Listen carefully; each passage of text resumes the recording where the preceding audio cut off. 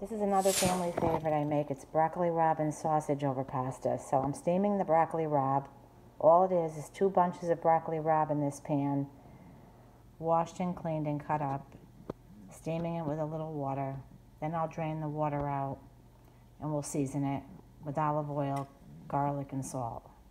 Okay, and then in the oven, I bake my sausage. I just put it in a pan, a baking pan on 375, and it cooks through in about 35-40 minutes, and then we'll slice that up. And I'll be back. Okay, I'm back. I forgot to tell you, I put the lid on here while I'm steaming it, and we'll wait for that. It doesn't take long at all for that to cook down. And I'm not sure how many people like broccoli rabe, but in my house, we love it. And sometimes we just have that plain with sausage and we make a nice sandwich out of it. So it's a preference whether you want to put it over pasta, or if you want to have it in a sandwich, or just on a plate and eat it. It goes nice with a glass of my famous grape juice, a nice glass of wine. But anyway, I'll be back. Thanks for watching. This is how the broccoli rabe looks after it's steamed down. And then I'm going to season it with some salt. Cover it up there pretty good. So I got my salt here. I don't know if you can see it. Shaking salt on there. And I like fresh garlic on this, and some crushed red peppers, real nice. But I have people in the house that don't like that. So I'm going to just shake a little garlic powder on it. They don't like the pieces of garlic, and I'll season it with some garlic powder. And, of course, olive oil. I'm holding my phone in my left hand while I'm doing this, so I'm a one-man show here. Here we go. So, and I love my olive oil. I'm generous with my olive oil because it's good for you and it's tasty. And that's it. And then I'm going to stir that up. I'll put it in a bowl and wait for my sausage to cook.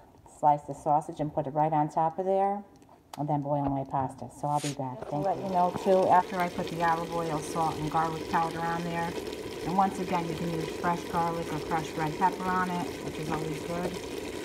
I put it back on the heat for a few minutes, let the oil and everything steam in it. I don't want to burn it down though.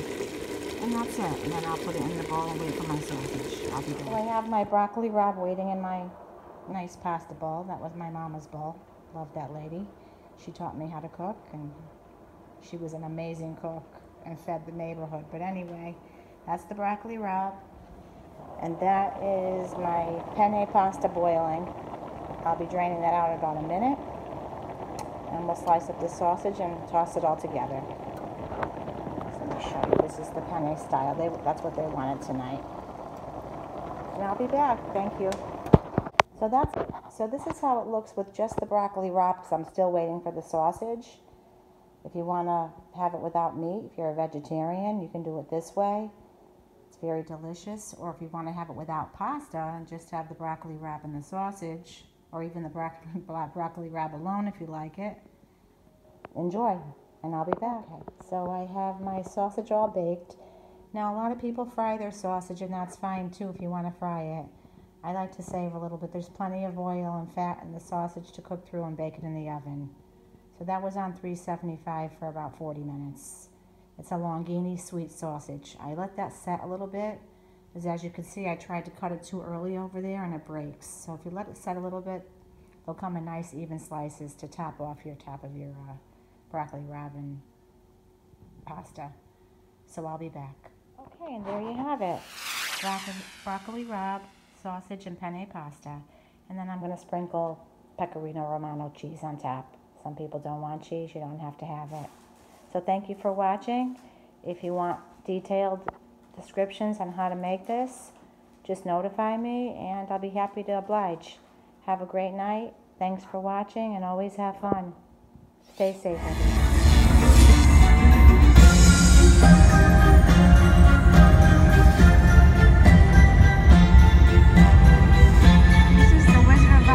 Munchkinland, the new game at Mohegan Sun. I put $100 and I'm doing a $6 bet.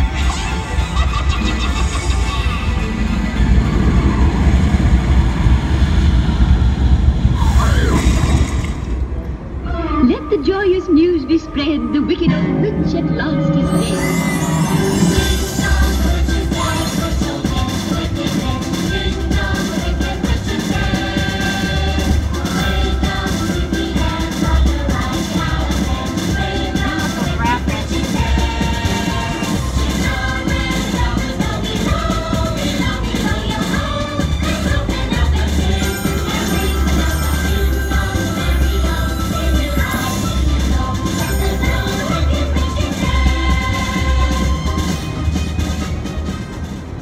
First time playing it, I'm not sure what's happening. But I'm at 169.80. I have 104.80 and a win there. Subscribe, like, and share. Thank you. I hope you enjoyed that video. Thank you for watching. Stay safe and always have fun.